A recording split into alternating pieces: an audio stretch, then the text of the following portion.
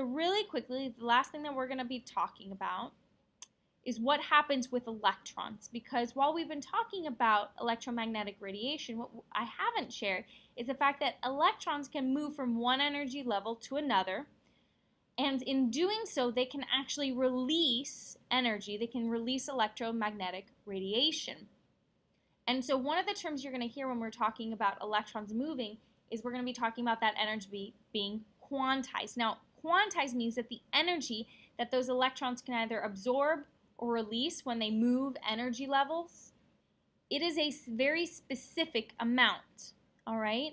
And so the energy, when it is released in the form of particles, and those particles we call photons. So let's make sense of all of this. Let's use an analogy. Here you've got a bookshelf, okay?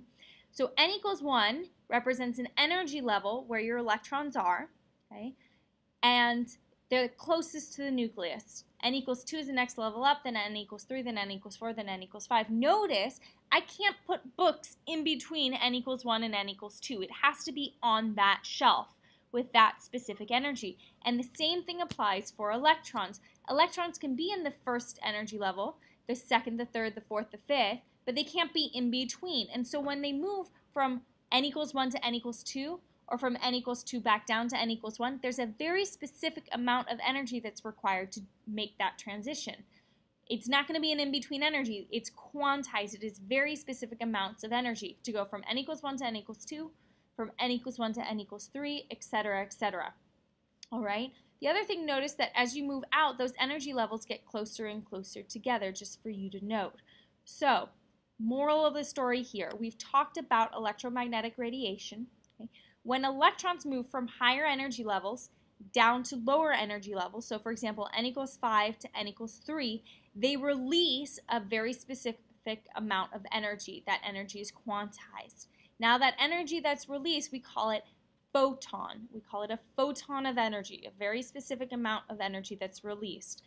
Now, how do we see this? Why do we care? Well, we care because it allows us to create what's called an atomic spectra. If you look at all of those different little lines that's on the black graph on the far right-hand side for each of those colors represent specific amounts of energy.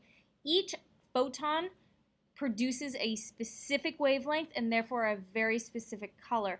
So if we excite, for example, barium, the color you would see without dividing all of those colors up using a prism like they do in this diagram, you would see green. However, that green is made up of all of those individual, the blue, the green, the yellow, the orange, all of those specific colors that are produced when electrons release specific amounts of energy.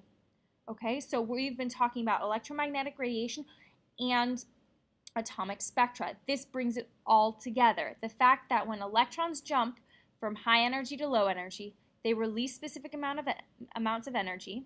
That energy we can actually see because it is visible light. And so we see specific amounts of energy in the form of specific different colors if we were to take that flame, that barium flame or that strontium flame, and use a prism to divide up all of those colors to be able to see what's going into that one flame. So in the last video, you learned how to convert between wavelength and frequency. So in this lesson, you guys are going to learn how to convert between frequency and now the last concept that I had introduced before, which is energy. Okay? So how exactly do you calculate energy? Well, there's a formula that will be given to you, and that is E equals H times nu. Okay? So E is your energy, and the units for energy are going to be joules.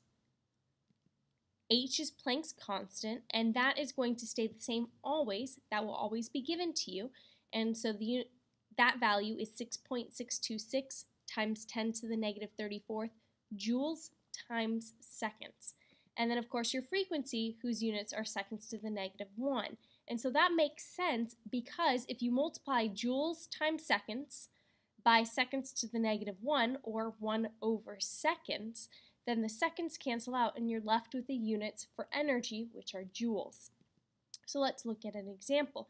Here it asks what the energy is of a photon from the violet portion of a rainbow if the frequency is 7.23 times 10 to the 14th seconds to the negative 1. And so I'm going to use my formula. Okay? I don't know my energy.